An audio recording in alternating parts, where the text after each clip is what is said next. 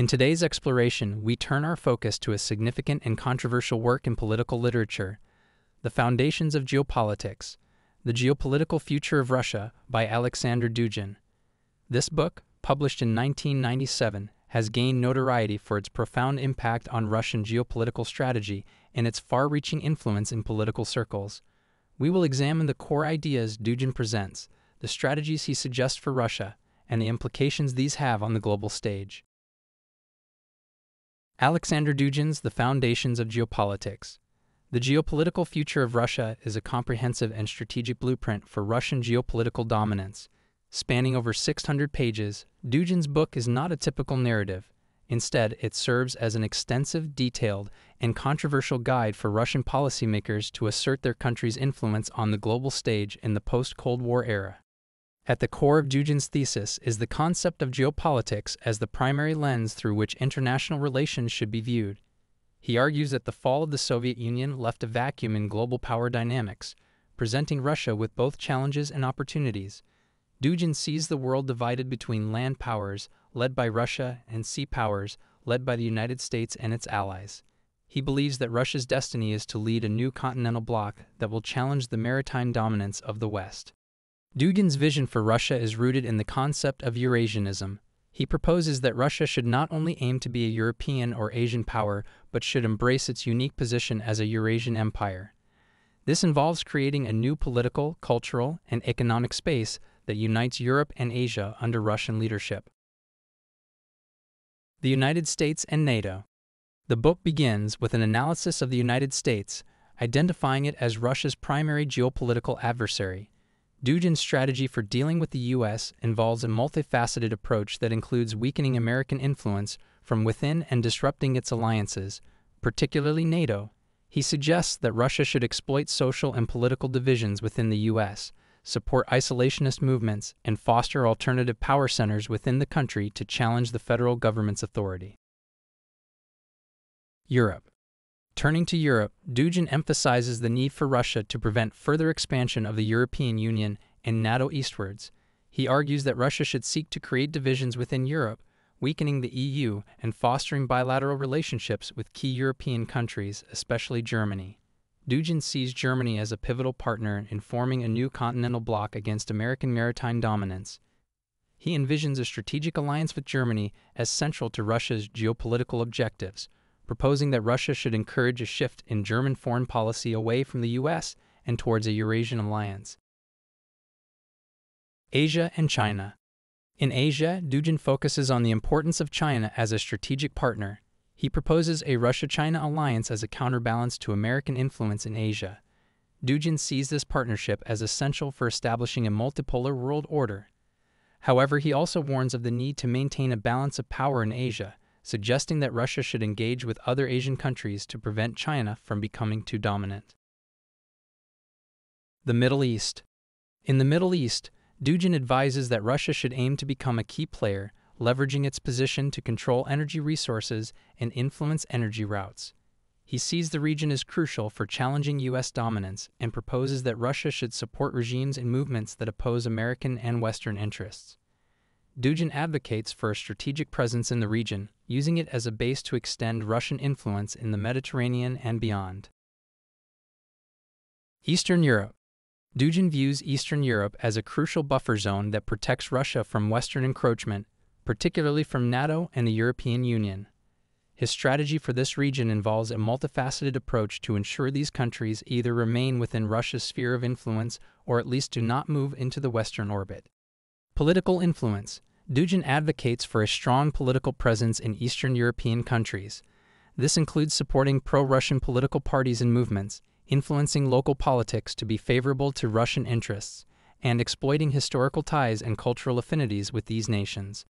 Economic leverage. Recognizing the economic vulnerabilities of many Eastern European countries, Dugin suggests that Russia should use its economic power, particularly in energy supply, as a tool of influence.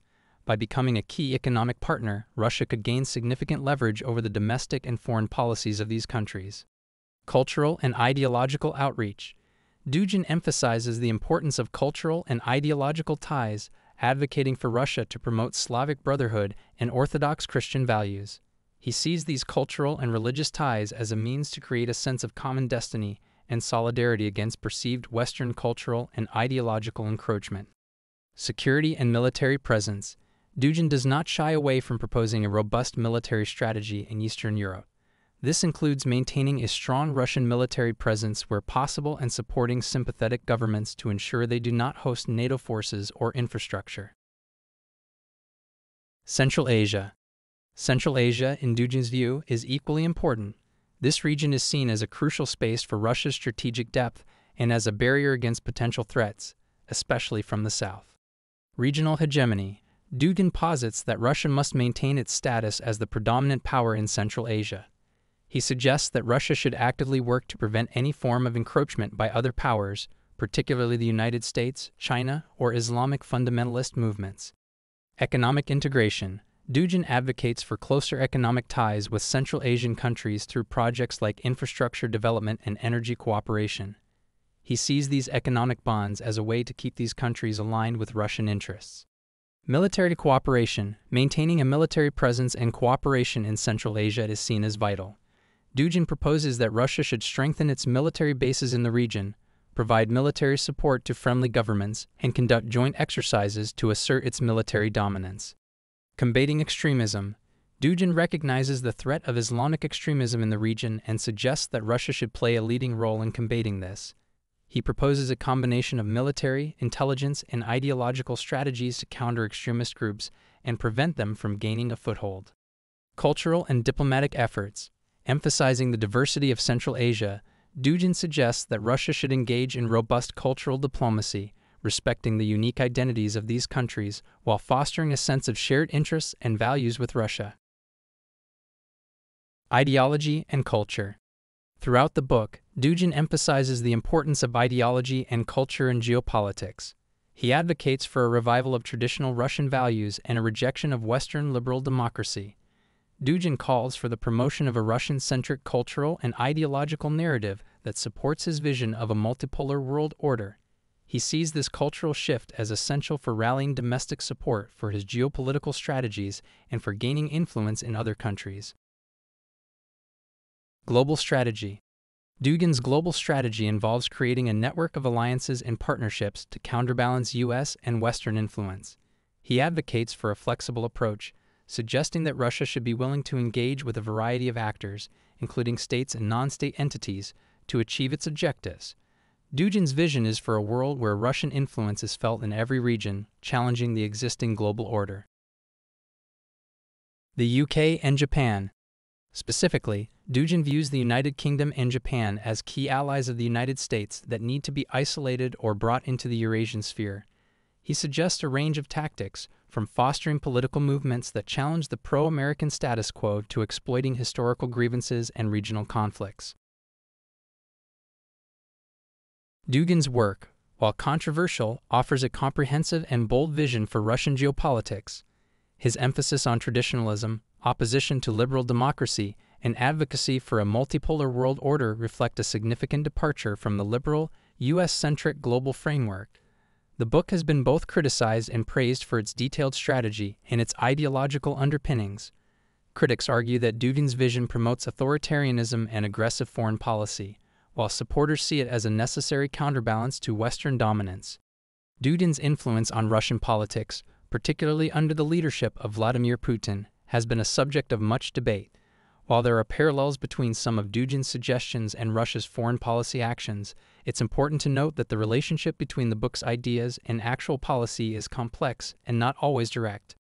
The book's impact extends beyond Russia, influencing geopolitical thought worldwide. Its significance lies in its challenge to the existing global order and its promotion of a new vision for international relations.